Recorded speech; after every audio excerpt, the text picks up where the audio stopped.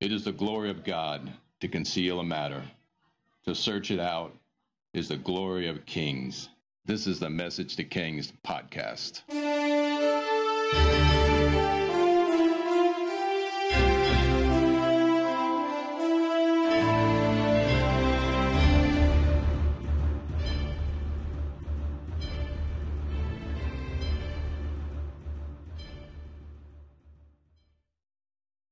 Episode 201, King Jehoahaz, Jehoiakim, and the Battle of Carchemish. After the death of King Josiah, everything goes bad for Israel as a nation. Josiah is brought back to Jerusalem. He's dead, and everyone mourns for him greatly. The king, the last great king, he did so much right, but he failed in his final moment. He took off his spiritual armor and went into battle and died of his wounds. The moment he died, Israel was doomed, mainly because his descendants were not up for the job. He brought about great change, but like Hezekiah, it seemed to go with him. Saying the leaders after him are poor is being kind, but at the same time they weren't the worst, but they were just poor when good and exceptional was required. They weren't faithful to God and they were disobedient, but they were still nothing like Manasseh or Ammon. In fact, it's the sins of these two leaders and the innocent blood they shed and all their wickedness which is catching up with Judah. It's up to Josiah's son to steer the sinking ship as his father's killed. And when the true, godly king makes a grievous error by going into battle, this is Josiah, he opened a door to the devil to steal, kill, and destroy. And the king dies first, removing the godly covering of the kingdom, opening huge doors for the entirety of dark forces to come and deal a decisive blow to the entirety of Judah. And what happens next is calamity after calamity, as Judah is sandwiched between two warring powers, Egypt and Babylon. After Josiah is killed, Jehoahaz, one of the younger sons of Josiah, is declared king.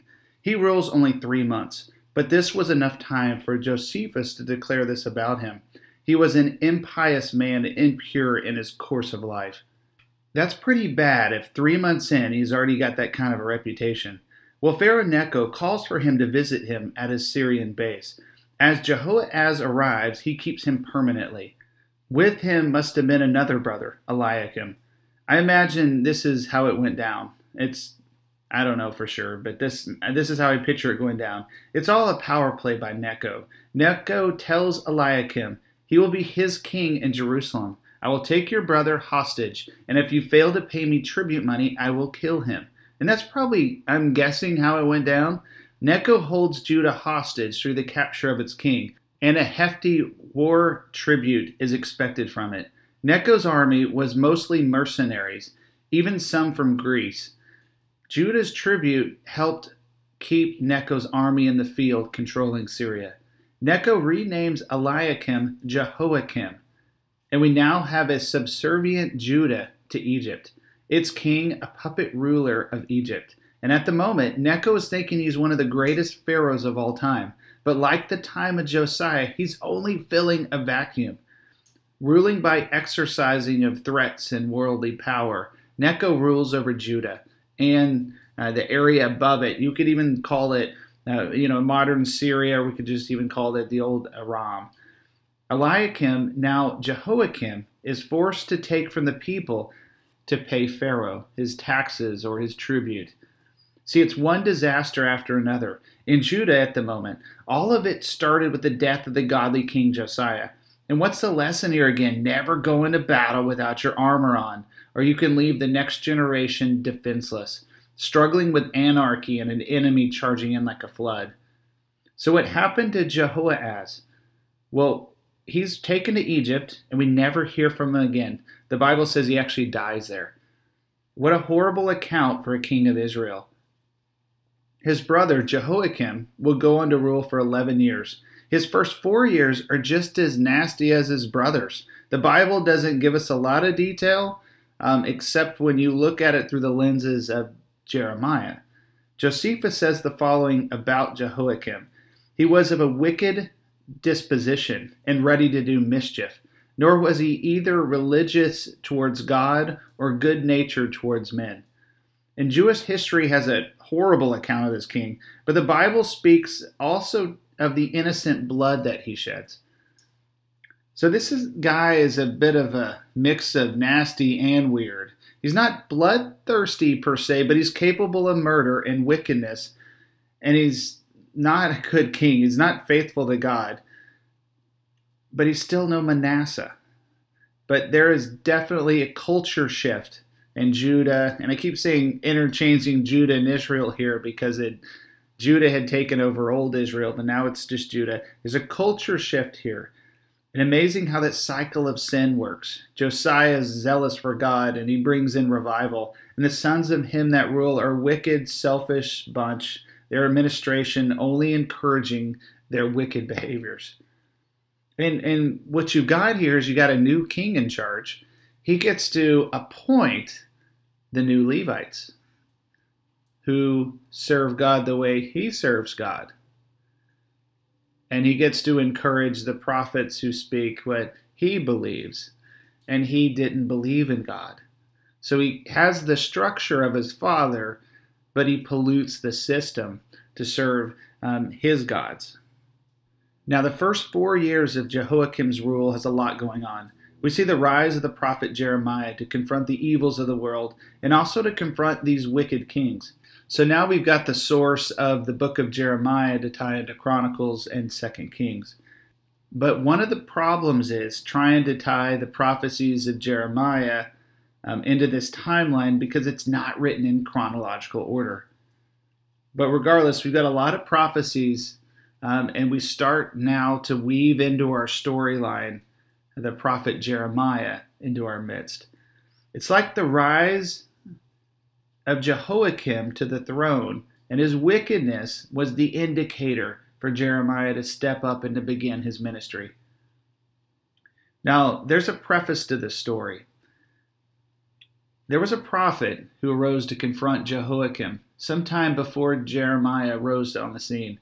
His name was Uriah, and he prophesied Judah's destruction. And when the king heard his words, he was determined to put him to death. Uriah, learning of this, fled in fear to Egypt out of safety.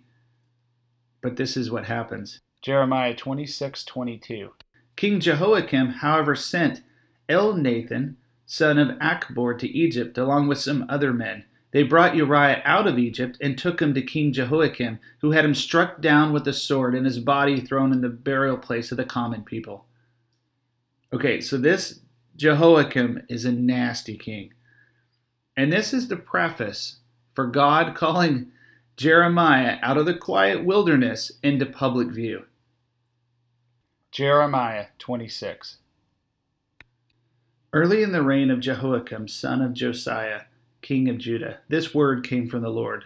This is what the Lord says: stand in the courtyard of the Lord's house and speak to all the people of the towns of Judah who come to worship in the house of the Lord. Tell them everything I command you. Do not omit a word. Perhaps they will listen and each will turn from their evil ways. Then I will relent and not inflict on them the disaster I was planning because of the evil they have done. Say to them, this is what the Lord says: if you do not listen to me and follow my law, which I have set before you, if you do not listen to the words of my servants the prophets, whom I have sent to you again and again, though you have not listened, then I will make this house like Shiloh, and this house a curse among all the nations of the earth. The priests, the prophets, and all the people heard Jeremiah speak these words in the house of the Lord. But as soon as Jeremiah finished telling all the people everything the Lord had commanded him to say, the priests, the prophets, and all the people seized him and said, you must die. Why do you prophesy in the Lord's name that this house will be like Shiloh, and this city will be desolate and deserted? And all the people crowded around Jeremiah in the house of the Lord. So as Jeremiah prophesies, it is the people, priests, and prophets that are going to demand his death. Specifically the priest and the prophets. Now, these are corrupted priests and prophets. These are the ones appointed by Jehoiakim. Jehoiakim's only got this reign of like 4 years between, in this episode we're covering here. So he quickly almost dismantles his father's legacy by reappointing and probably removing Levites that were faithful to God and putting other ones in place. putting false prophets, rising them to kind of high counselor type status. It's changing and quickly into a wicked place, Judah. And it's these false priests and prophets that are going to demand the death of Jeremiah. Jeremiah 26:10. And when the officials of Judah heard about these things, they went out from the royal palace to the house of the Lord and took their places at the entrance in the new gate of the Lord's house. Then the priest and the prophet said to the officials and all the people, "This man should be sentenced to death because he has prophesied against this city. You have heard it with your own ears." Then Jeremiah said to all the officials and all the people, "The Lord sent me to prophesy against this house and this city all the things you have heard. Now reform your ways and your actions and obey the Lord your God. Then the Lord will relent and not bring the disaster he has pronounced against you. And as for me, I am in your hands. Do for me whatever you think it is right and good. Be assured, however, that if you put me to death, you will bring the guilt of innocent blood on yourselves and on this city and on those who live in it. For in truth, the Lord has sent me to you to speak all these words in your hearing." So the officials show up to hear what the people, priests, and prophets are saying. And it appears these officials are now being turned by the priest and the prophets and this raging crowd to agree that he should be put to death. Jeremiah 26:16. Then the officials and all the people said to the priest and the prophets, "This man should be sentenced to death." So the people, the false prophets, the false priest, now the officials want to put Jeremiah to death, just like Uriah was killed before. But it's the elders that step forth and help to save him. And these are the elders. These are the older generation that maybe grew up with Josiah or knew of his ways. And they're not easily persuaded to go back and not worship God. Jeremiah 26:17. Some of the elders of the land stepped forward and said to the entire assembly of the people, "Micah of Moresheth prophesied in the days of Hezekiah, king of Judah. He told all the people of Judah, 'This is what the Lord Almighty says. Zion will be plowed like a field. Jerusalem will become a heap of rubble. The temple hill a mound overgrown with thickets.' Did Hezekiah, king of Judah, or anyone else in Judah put him to death? Did not Hezekiah fear the Lord and seek his favor? Did not the Lord relent, so that he did not bring disaster he pronounced against them?" We are about to bring a terrible disaster on ourselves. So it's the elders who prevailed and quoted how Hezekiah saved the day through his faithfulness to God and repentance. Jeremiah was released, and it even suggests too that another elder kind of grabbed him and hid him away. He was not put to death, potentially because Jehoiakim realized there was some negative response he would have received, just like when he killed Uriah. Further, other members of Jehoiakim's court vouched for his safety. It's the ascent of Jehoiakim to the throne, which coincides with the start of these prophecies by Jeremiah. Most of the prophecies concern the end of Judah. Geopolitically, things are changing really quick. During the 4-year period following the previous episode and the death of Josiah, a lot has happened. The Medes are happy consolidating their power in the east. The Babylonians under Nebuchadnezzar are doing the same in Babylon, and their lands include the previous area of Assyria, all the way to the borders of the old Aram territory, where Necho has set up base camps, expanding his empire. Nebuchadnezzar seems to want to stop making war for his final years, and he's aging. He's handing over more and more power to his son Nebuchadnezzar, and the two are conducting massive building projects in Babylon, from the Hanging Gardens of Babylon, from the 7 wonders of the world as proclaimed by Herodotus, to the remodels of the original Tower of Babel. All of their resources are being funneled into Babylon. And let's remember, this is where the world's central gold reserves just landed after Nineveh was sacked. The commercial center of the world is now Babylon. After a few years, Nebuchadnezzar falls ill, and we will see he goes on less military campaigns, and he allows his son to conduct them. The tensions between Egypt and Babylon are going to grow until we reach a conflict stage. And no longer will just generals with small divisions be in contact with Egypt, but entire armies will be fielded to destroy the Egyptians and push them out of Syria. While Nebuchadnezzar seemed to not want war with Egypt, his son does, and he pursues conflict. By the end of the 4th year since the death of Josiah, Nebuchadnezzar was determined to destroy the Egyptians in Syria. He marches the entirety of the Babylonian army to Syria. Necho is caught off guard, and his forces are surprise attacked by Nebuchadnezzar and the Babylonians. The Babylonians are veteran killers at this stage over decades of warfare. The Egyptians have relatively no battlefield experience in comparison. The experience gap is enough to spell disaster for Necho. He has no technological advantage. He may have actually had more soldiers than the Babylonian armies, but there was a surprise attack by Nebuchadnezzar. And in addition to that, the just experience gap was too much. And there is some debate whether Carchemish, which is where this battle occurred, if there was actually some Assyrian soldiers still fighting. No matter, the Assyrians as a race that dominated the world are no more. You can visit their ruins and find the prophet Jonah's final resting place in about 6 different disputed locations. But as for the terrors that dominated the world of the Assyrians, they're no more. The Babylonian Chronicles, now housed in the British Museum, claim that Nebuchadnezzar crossed the river to go against the Egyptian army which lay in Carchemish. The armies fought with each other, and the Egyptian army withdrew before him. He accomplished their defeat and beat them to non-existence. As for the rest of the Egyptian army, which had escaped from the defeat so quickly that no weapon had reached them, the Babylonians overtook and defeated them in the district of Hamath, so that not a single man escaped to his own country. Nebuchadnezzar would sweep into Judah, the coastal plain, and invade Egypt itself. Nothing except his pride would stop Nebuchadnezzar from taking over the region. As Nebuchadnezzar marched into Judah, it was his prize. The gates of Jerusalem were flung open to him. Jehoiakim was now a subject king to the king of Babylon, and with it we enter the exile period of biblical history, which I am labeling the age of prophets and empires. Let's conclude this episode with something that shows how terrible, yet how promising the future is. Who knew one of the most powerful men, most influential men who ever walks the earth was actually dwelling in Jerusalem at this time?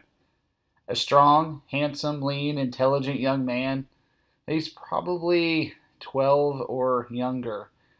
And we conclude this episode setting the stage for the future to come and revealing how advisors, wise men, and prophets were getting relocated to Babylon from across the world. And we start to tell our story from 2 locations, Babylon and Jerusalem, for a season. A prophet of prophets, a modern-day Joseph, was walking in their midst, and they didn't even know it. Daniel chapter 1. In the 3rd year of the reign of Jehoiakim, king of Judah, Nebuchadnezzar, king of Babylon, came to Jerusalem and besieged it. And the Lord delivered Jehoiakim, king of Judah, into his hand, along with some of the articles from the temple of God. These he carried off to the temple of his God in Babylonia, and put in the treasure house of his God. Then the king ordered Ashpenaz, chief of his court officials, to bring into the king's service some of the Israelites from the royal family and the nobility. Young men without any physical defect, handsome, showing aptitude for every kind of learning, well-informed, quick to understand, and qualified to serve in the king's palace. He was to teach them the language and the literature of the Babylonians. The king assigned them a daily amount of food and wine from the king's table. They were to be trained for 3 years, and after that they were to enter the king's service. Among those who were chosen were from Judah, Daniel, Hananiah, Mishael, and Azariah. Josephus adds additional detail to the scene. But now Nebuchadnezzar, king of Babylon, took some of the most noble of the Jews that were children, and the kinsmen of Zedekiah their king, such as were remarkable for the beauty of their bodies and the comeliness of their countenances, and delivered them into the hands of the tutors, and to the improvement to be made upon them.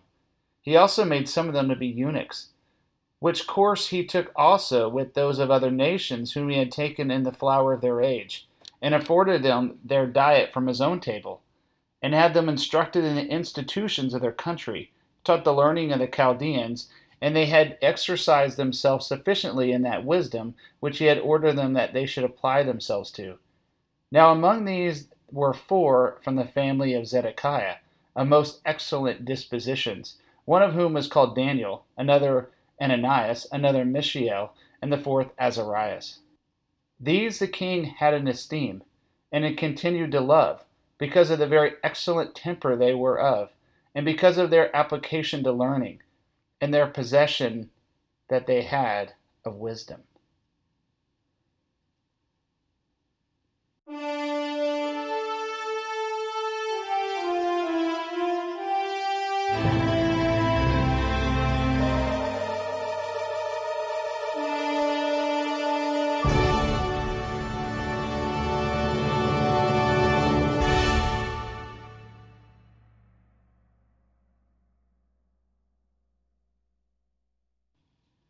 So here's a programming note. We're taking a week off for some travel, so we won't have an episode next week. But when we return, we hope to have a 5-year anniversary podcast special. Thanks for joining us for this episode of Message to Kings. Feel free to visit the website, messagetokings.com, share the Facebook page, or if you want to chat, email us at messagetokings@gmail.com.